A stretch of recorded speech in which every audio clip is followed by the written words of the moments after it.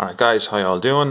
Today we're looking at the 1/76 scale Churchill bridge layer by Airfix, and first impressions of the box are really good. It's a lovely little bit of artwork there. Depicts what's presumably a D-Day landing scenario. There's landing craft in the background, barrage balloons, plenty of infantry milling around. I'm presuming this is sort of a secondary wave scenario because there's no fire being drawn. So from that particular perspective, it gives a nice impression of the tank coming up the beach, bringing the bridge with it. So there you go, that's the box. Sides of the box then, you literally have your usual sort of scenario there where they tell you a little bit about the kit itself, and then same on the other side, kind of a pre-painted sort of an example, and there's nothing on the back of the box. There's no point in me showing you that, but let's crack it open and have a look. Now it's a top opener box, which I really like. Handy from the modelling perspective. You're able to put your bits and pieces away nice and neatly, and it makes it just a little bit easier to find stuff. So let's have a look at one of the sprues here. Right, so this particular sprue here has some of the turret section here, a lot of little wheels, bits and pieces, and some of the side sections, and it looks like the floor of the tank itself. You might recognise this particular sprue because it is the old Airfix Churchill kit, basically, which has been repurposed really for the bridge layer. They've basically just provided a sprue or two with the bridge and accoutrements for it. So really, that's what you're looking at there. So there's your turret, which you probably won't end up using, but it might be handy for a spare or repair. So that's that. In fairness, for such an old kit, it holds up well. There's plenty of detail on it. I mean, look, there's lots of videos out there about this particular Churchill tank in its original kit format, but at the end of the day, it's an old stalwart, and I think most of us have probably built one or two of these over the years. So that is that section, and let's see what else we have here. Here we have the sprue, which has these the suspension sprockets, whatever you want to call them. These have to be put on individually, unfortunately. Some other Churchills out there that actually come kind of pre-molded into those side sections, but you look, that's what you have. So I've done 3 or 4 of these before in the original format, and it's not a big deal, to be honest with you. They go together handy enough, but there's a little bit, it takes a bit of time, really, is all that matters there. Top of the hull there, more side sections. Here's your gun. Again, you probably won't be using this because the bridge section kind of goes on top there. I'll show you that piece in a moment, and that's really that. Again, as I say, an old kit, but holds up quite well, and as I say, I quite like it. And as I say, the ones I have been knocking around for years, and they still look good. So that's that little sprue there. We also have the track lengths, which are the vinyl type. Now, I recall years ago I didn't use the full length of the track all the way around because it's kind of hidden within the housing for the track anyway, and I think it actually gives you a better fit. So what I'd probably do is trim it and kind of wrap it in behind the drive wheels or that, but we'll let you know how I get on with that in the second part of the video. So that's the tracks, and here we have some of the assembly for the bridge. So this is the part here, I think, which will replace your turret and the various bits and pieces there. This is obviously a new moulding, quite crisp in fairness, but I'm expecting very little in the line of problems here. But I've said that before when things didn't go so well. But it looks pretty decent, and any reviews I've seen, they seem to go together handy enough. What I will say is I do need the bridge to be deployable, so I'll have to see how that works out. Sometimes I take a few shortcuts in that scenario, just to make it easy from a war games perspective rather than a static model display perspective. So again, I'll let you know in the second half of the video how that went. After that, then we have the kind of main section of the bridge.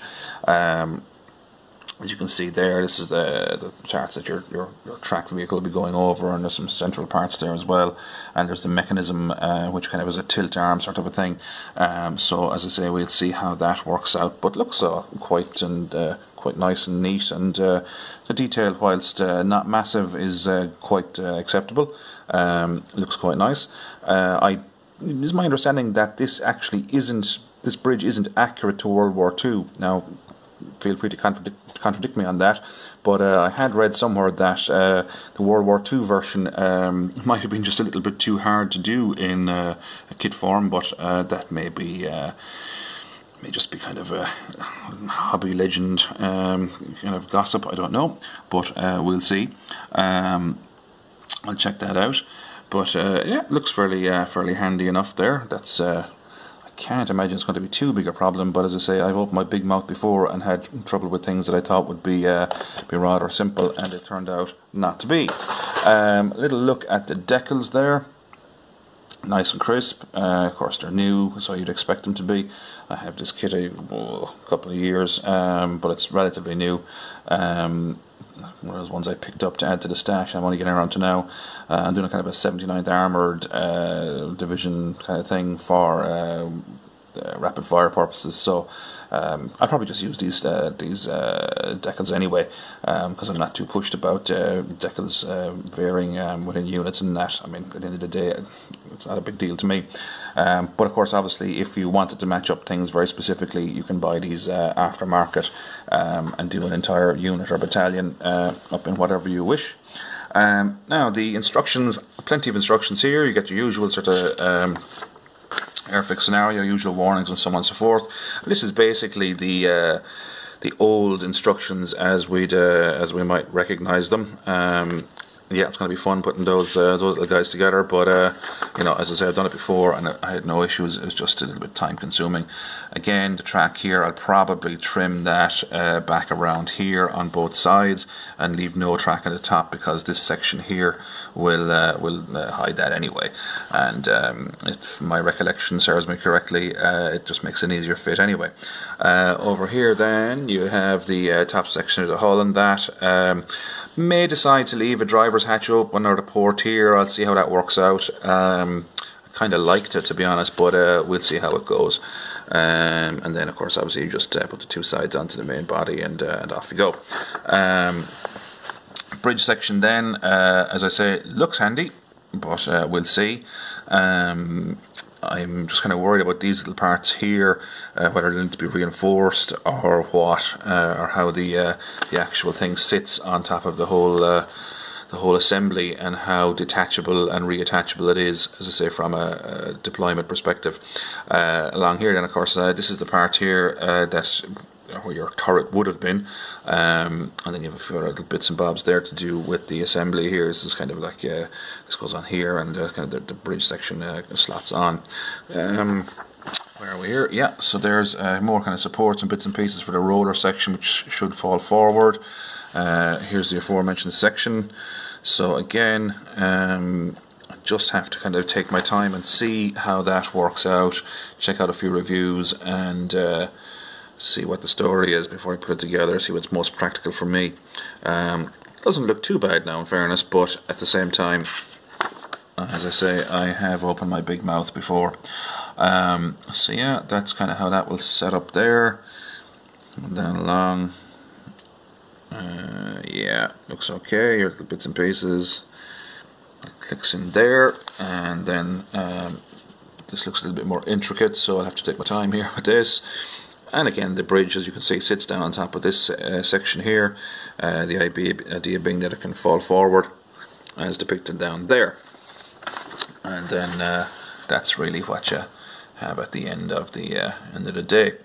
So I'm hoping that'll go together fairly handily. I'm sure it'll take a little bit of time, but at the same time, I'm going to give it the time it deserves and try and get it kind of pretty much right. So that's the instructions. What else did we have with that? Inside in the box, of course, you get your usual Airfix paraphernalia. Don't need that. And then the the paint guide, which is almost a waste of time. So basically you're painting it green with a little bit of grey and a tiny bit of brown. I mean, Jesus, they could have just written a note and gone, let's just paint it green. But there you go, waste of a piece of paper and ink. But hey, there you go, that's how it looks like. At the end of the day, you're looking at, what is it, 86, which matches in with everything I've been using anyway. Again, I said it before, if I was doing this again, I'd probably use a different shade than 86. Some of the real life versions of Allied Armour I've seen have a slightly different shade, but 86 is as close as I have at the minute anyway, but I'm going to use it because it's matching it with everything else. So 53 is sort of a rusty brown for along here, and then 53, which is the it's actually an enamel colour, although I'll probably use 66, I think it is, and then I'll dry brush over the whole kit with the 53.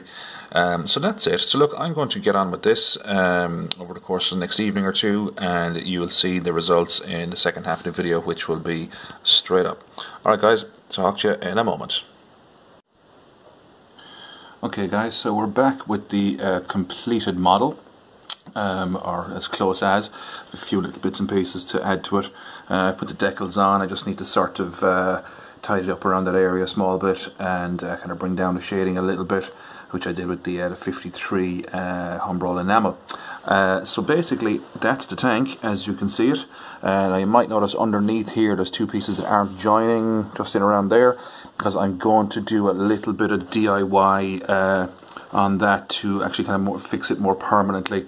I've decided that I don't really want the hinge, which kind of is, if you can just see my finger at the edge of the picture here, I don't really want that in operation, because from a Wargames perspective it suits me to be able to deploy the bridge, and actually that can be done by the simple expedient of lifting it clean off the actual tank itself, rather than having this this arm swing out. So I just have to kind of fix in something here, and I'm going to maybe just have it a little bit more stable, just something that will hold the base of the bridge as it sits down there. Although it does rest on these little, I don't know what you call them, struts or whatever it is, these little platforms there, but I just like the idea of having it a little bit more stable. May or may not, I'll see how it works out, but I'll definitely fix up that little area inside there because I don't need the workings of it, shall we say. But anyway, the tank itself, the kit itself went together relatively okay. It's the old Airfix Churchill, as you can see. So fairly, as I always say, straightforward. Not a bad kit, nice little bit of detail on it. And there you go, that's the upper side of the hull there. Now I have to bring down that shading a small little bit. It's a little bit excessive by kind of I'll address that after this video. But yeah, so the decals went down fairly handily. They're very straightforward little decals. You can probably see there, if that focuses, and it's probably not going to, yeah, there you go. So you have that, and the same in the front, and then you have the little markings here. It did indicate to put them behind this spare track length, or link, whatever you call it, but I elected not to, because on the previous Churchills I had, every other Churchill that I have, it actually stipulated to put it here, so I said I just match it in with that, no harm. And that was that really. So basically this is what your tank will look like in the front. Only problem I had was my own issue rather than the kit itself. I normally use super glue, which I was doing, and everything was going along rather swimmingly, and then I ran out of super glue because I had forgotten to go to the local shop and pick up some, and I ended up using some old Humbrol cellulose cement or polystyrene, whatever it's called, and of course I forgot that you have to kind of hold those together for a while before the glue actually sets, and the outside track housing sort of went on a slight angle on me, but no big deal. I'm not going to worry about it. As I say, it's for Wargame, it's not a static display model, so from that perspective it's not going to be under very close scrutiny. So that is the bridge. As I say, it goes on top of that, and then obviously the bridge would, if I had it working correctly, it would deploy like that, and this vehicle or subsequent vehicles would drive over it. As I mentioned in the first half of the video, there is some what I thought was kind of lore in the hobby that suggests that this bridge is incorrect to World War II. In fairness, there's some partial truth to that. The actual frame of the bridge is accurate. It's actually the part that the vehicles drive over is different. It's kind of a more lattice-like work, for want of a better term, which I'm just going to presume was probably rather difficult to do from a sculpting perspective, particularly in such a small scale. You could do it yourself. There is, I have seen evidence out there on various modelling blogs and stuff of people who've done it themselves.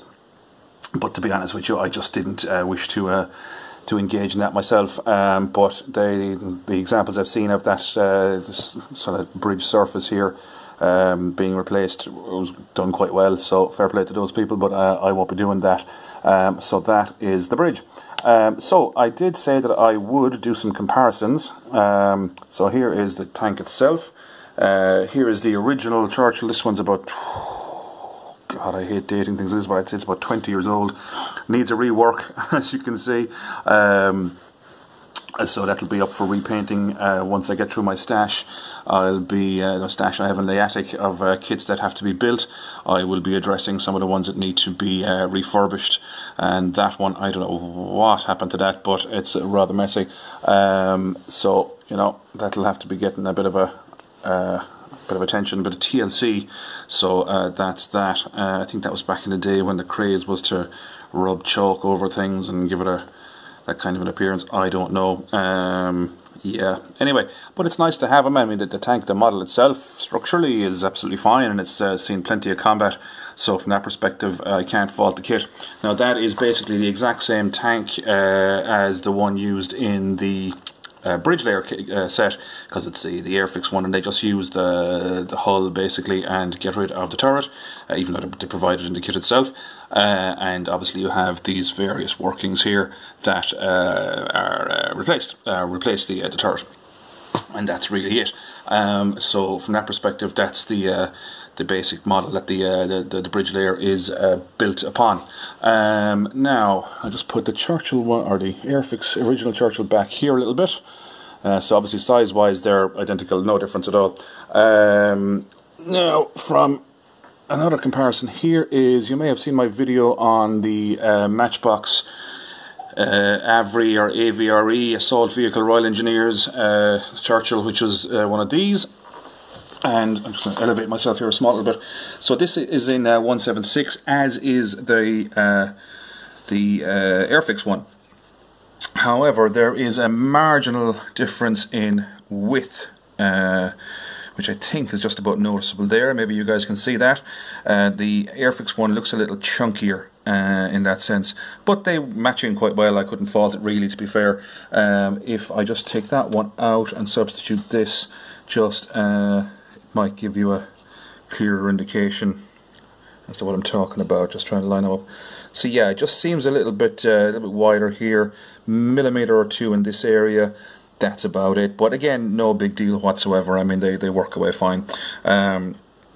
So that's that. Put him back in there just for comparison's sake. I'll leave that off for a moment. The only other Churchill I have is the A.V.R.E. or A.V.R.E., or again that pronunciation argument, which is the A.M.R.C.R. Churchill, which is a mine roller. Because as I say, this is all for kind of a 79th Armoured Division project I'm doing for rapid fire purposes. So these guys will be kind of fighting together. I will be getting another. I think it's 3 Churchills I need. The Airfix one that come with the auxiliary tank for the flamethrower version, which is known as a Crocodile. So it'll basically again be this particular tank with an additional trailer piece, which is going to be fine because it'll match up with all the other Airfix pieces. So there you go. Now the Esky one is in 172. So there is a size difference in that, which I think is rather apparent here, particularly at the front. Width-wise, not so much, a little bit, but not a whole lot, to be fair. Just to put the original Airfix Churchill back here. Sorry for shaking the camera on you there. So yeah, length-wise a little bit, width-wise not a whole lot. But look, I can live with these things, and I'm sure most of you can too. But to say, if you are perturbed by these sort of scenarios, better to know in advance. Anyway. So that is that. So really, what, as I say, it's for 79th Armoured Division project. So these guys will be in combat together. If I turn this guy around the right way now, it might look a little bit better. So that's this guy. Oops. See, this is why I want to make something a little bit more stable. so that when you're actually wargaming and, you know, maybe you've had a few beers, friends are over, that things don't get broken too easily. So you'll have those guys, you'll have one of these, or a couple of these that'll have the trailer, and you'll have a couple of these Sherman crabs. So there'll be basically 2 of these and 1 of these. The rules in rapid fire actually state 3 of the crab, but because I had come across this particular kit and I wanted to make it, I just said I'd use 2 of the crab, 1 of these. And it said the rules were a little bit, maybe it was my own fault, but it said 2 Churchill A.V.R.Es and then Churchill bridge layer, sorry, with bridge, whatever it was. So I took that to be 3 tanks, but I think in retrospect it's probably 2. So I'd actually built 2 of these lads. You might have seen the other one in my video for that, which has the crew sticking out, but now I have this as well. But I kind of wanted to make it anyway, so there you go. So that'll be kind of the way my 79th Armoured Division will kind of line up for combat. So that's basically it. That's my little review on the Churchill, with a little bit of comparison from a size perspective on that in relation to the other Churchills. And in fairness, the Churchill's a pretty cool tank, and there's lots of versions of it out there. So it's nice to be able to use the old stalwarts like the Airfix. In fairness, they've given years of service, so it's you know, pretty cool. But that's basically it, guys. That is my rather simple little build. As I say, I'm not the best modeler or painter in YouTube-dom, but at the end of the day, I'll put them together, I'll stick them up on YouTube. You guys can have a look and learn from any of my mistakes, or be inspired to get back into the hobby, or whatever it is. So basically that's it. That is the Churchill bridge layer from Airfix. Lovely artwork there, again, which I mentioned earlier. It does actually kind of depict the correct lattice work on the bridge there, in fairness, in the artwork, so top marks to the artist for a little bit of research. And that's it, guys. I'll be back again with a few other projects fairly soon, so if you'd like and subscribe, greatly appreciate it. Take care, talk to you then.